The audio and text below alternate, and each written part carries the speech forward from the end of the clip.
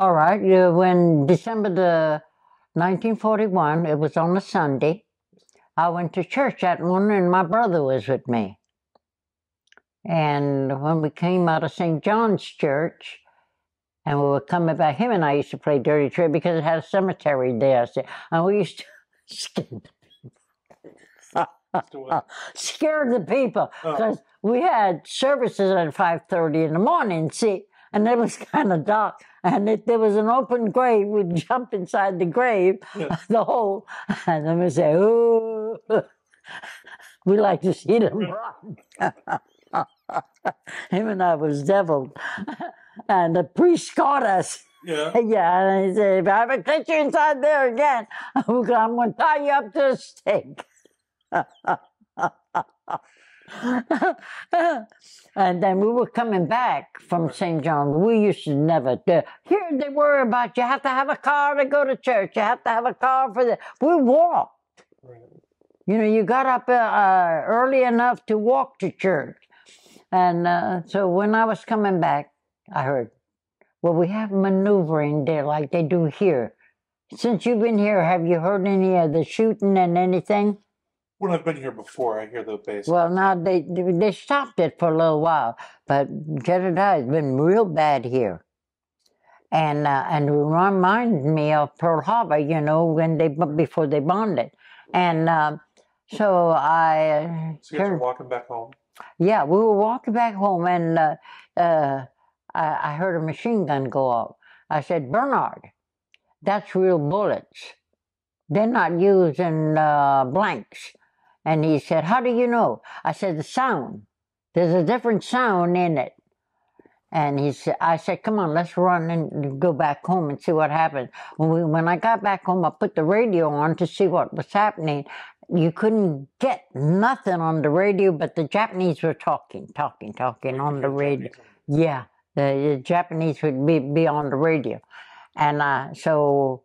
Me being a damn tomboy, I climbed the dang mango tree and went to the roof of the house. I wanted to see what was happening, you know, because that was the highest peak. Oh, I could have gone higher than the house because the mango trees were higher.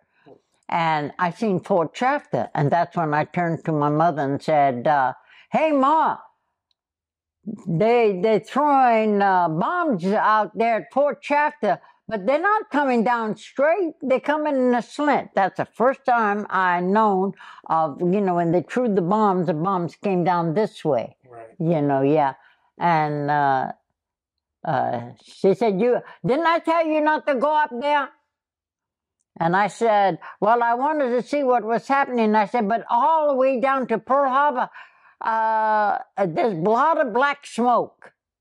And come to find out, that's when they were setting the oil tanks on fire, and the wind was in our favor, and it covered the whole island. So they couldn't see? They couldn't see anything, yeah. So the next day, I climbed up on a mango tree that was right there in the front yard. In fact, I planted all them trees, and I climbed up there, and my mother said, I told you not to go up there, and a Japanese plane come right over. In fact, he was so low, Jedediah, I could tell you exactly what he was wearing, and he didn't see me. He didn't see me, otherwise he'd have shot me out of the tree. He didn't see me, yeah. And so I come down. When I seen him, then I came down from the tree and I told my mother about it. She said, didn't I tell you not to go up in them trees? Again? Yeah. When the scene came out that year, you know. So then we had to dig our own bomb shelters. The worst thing about the war was that we had to take our mattresses off of our bed, and being that my mother had an upstairs part, like, you know, because all the houses there are built at least 6 foot off the ground in them days. Today they build them further down. And we had all cement steps, and we put the slantways, you know, up against the cement, and we put all the children under there. Oh. And then you have to say, shh, shh, don't talk, don't talk. You have to be very quiet. And that bombing, And I had people to tell me that I was telling them a story, but that bombing went on 4 years like that. You go to bed at night, and I was the instigator that I had to get up every night and make dang sure that everybody got out of the bed to get underneath the mattresses, see, on the outside, yeah. Yeah, then that's where we went. Then I was coming down on School Street one time, and I seen this guy parachuting in. And I had a gas mask. That's when my gas mask was furnished to me, and a gun. And I come out there and I said, "Oh Lord, do I have to kill him?" And somebody shot him. Oh. That saved me. Yeah, yeah. And then I came back. Then I used to go every day up there to IA Hospital to take care of the soldiers and sailors, whoever got hurt. Yeah.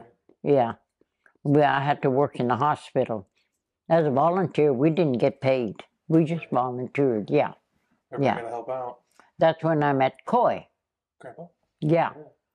That's when he was trying to beat the government. Yeah. Well, how did you meet him?